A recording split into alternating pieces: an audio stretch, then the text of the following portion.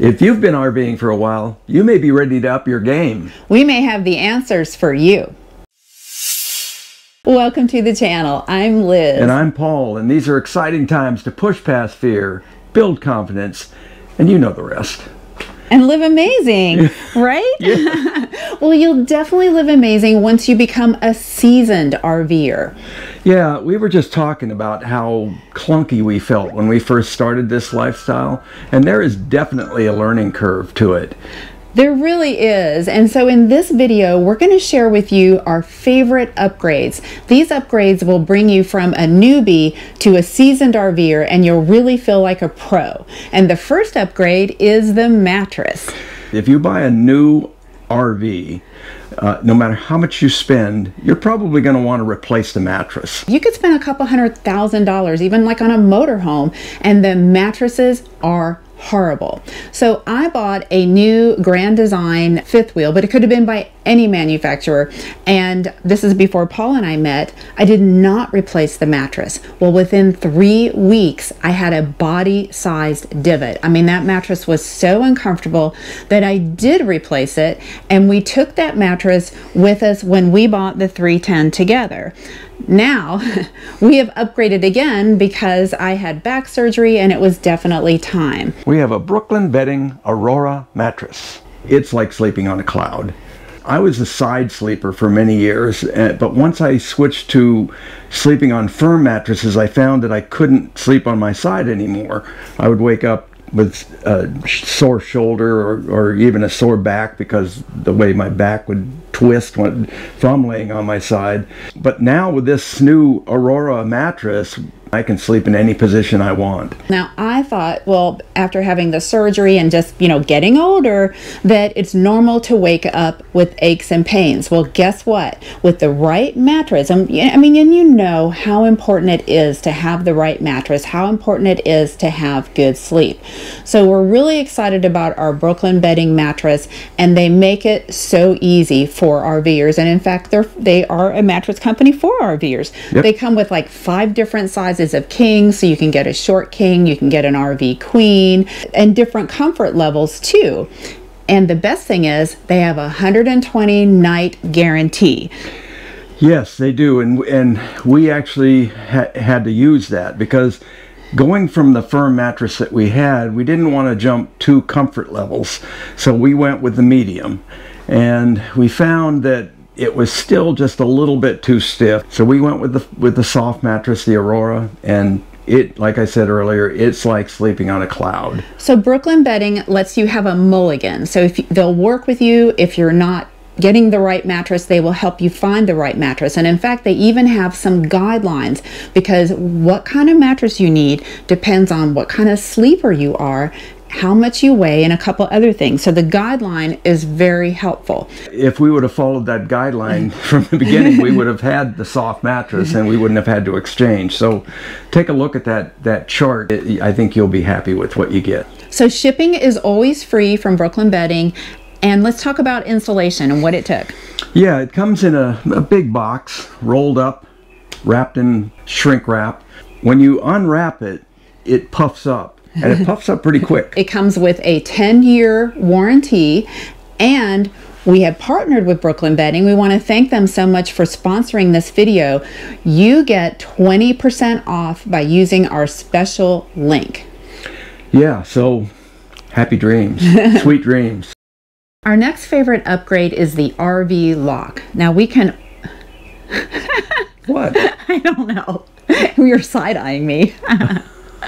Our next favorite install is the RV lock. Now we can always spot seasoned RVers because they'll switch out that lock so they can use a keyless entry. I mean, you think about it when you're camping, you're in and out all the time. If you have a dog, you're walking your dog. The RV lock, you just enter a code and it opens, and it even comes with a remote on some of them so that you can get in and out with just a push of a button.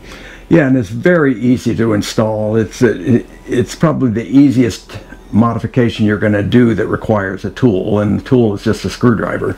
Yeah. So it's just literally you're unscrewing your old one and screwing on the new one, and then you have to program it, but it's very simple. And there's an option where you can have it give you a sound when you lock and unlock it. Yeah, I prefer to have the sound on. I just like a confirmation that I know that my button push actually did something.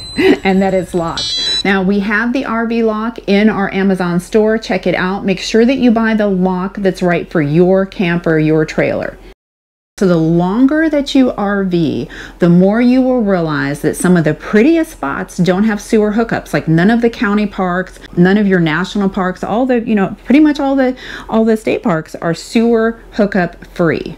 Yeah, they will have dump stations, but they don't have a sewer in the site. So you're going to have to either break camp and move your whole rig up to the dump station and dump it, which takes probably, with two of us doing it, we could probably do it in 2 hours.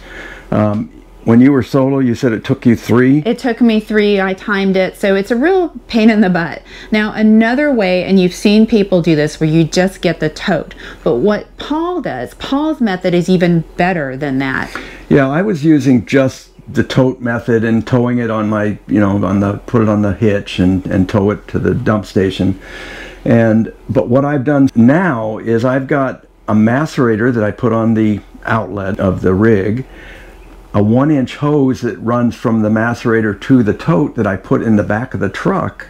I don't have to worry about going 5 miles an hour. I can go the 10 or 15 miles an hour that they allow you to do in most campgrounds. Oh, and if you're interested in trying boondocking, you may have to go miles to dump your tote. So you'll really want this method. The great thing about it is there's no heavy lifting, and it's faster, right? Right. Yeah, you're lifting an empty tote into the back of the truck, and you're filling it while it's in the back of the truck, and then you're dumping it from the back of the truck. So you're never lifting a full tote, and quite frankly, I couldn't if I wanted to. Yeah, because it's like 240 pounds or something. At least. With that 1-inch hose, I can fill the tote in about just a little under 3 minutes. It's full. So usually in about 40 minutes, you've got 2 trips done. Yep, I'm done. Well, you can find the macerator pump, the extra wide hose, and the adapter for that extra wide hose in our Amazon store. Definitely check it out. It's a game changer. We do have another video that's more in depth if you want more information on this macerator modification, including the installation.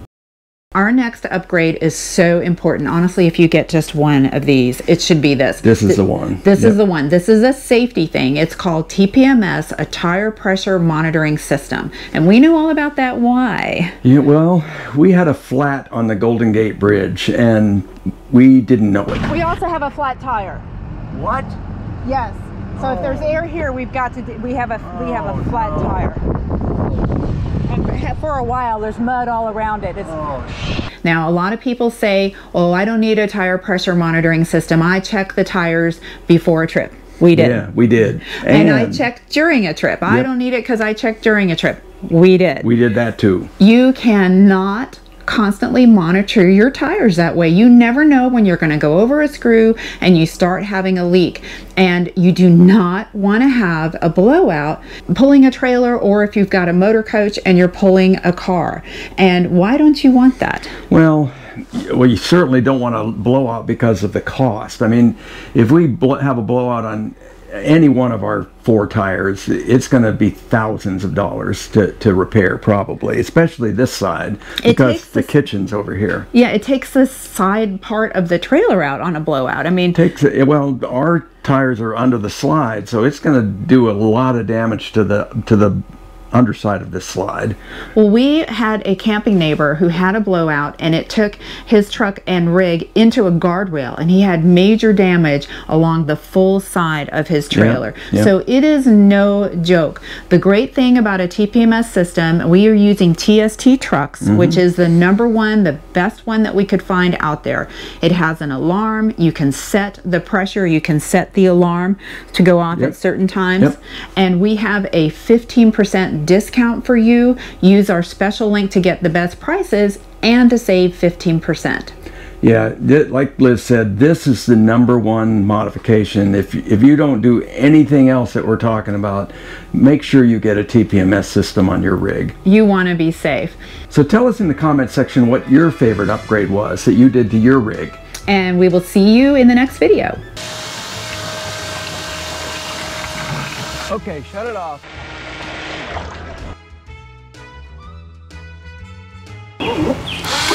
Oh, turn it off.